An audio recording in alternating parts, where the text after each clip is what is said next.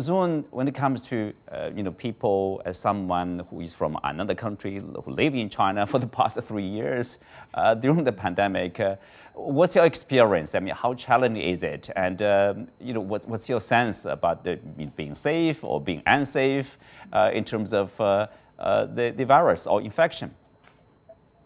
Chindu, there's so much to unpack on this. One of the things I started doing when initially China was considered the hotspot, initially when the cases broke out in Wuhan, was to try as best as I could become one of the many voices coming out of China to global media to help them understand we over here are feeling safe. What China is doing is indeed setting a precedent for countries to deal with the extraordinary situation that has obviously, come about. And it's a global challenge in that sense.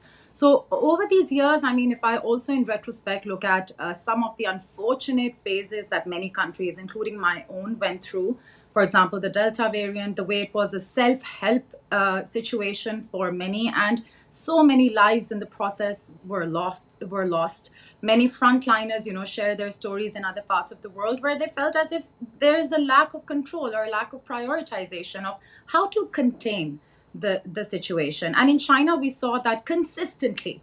Not only was there a sensible way of, a country level policy to manage resources on a nationwide level, to do smart lockdowns where required, and to absolutely ensure that people felt safe. This set an example for many countries across the world. And of course, we know that in 2022, the variant was much more contagious. The extent of, people having to stay home increased. But at no point did people feel unsafe. At no point did people feel that, they're on their own and they have to deal with this on their own.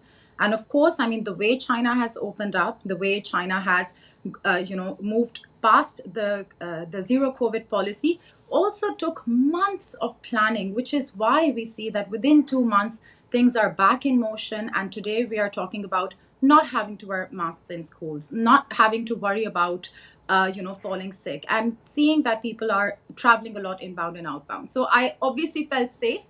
And I see that there are countries across, especially developing countries, that learned a lot throughout these 3 years from China's policies and from the way China has managed this challenge indeed.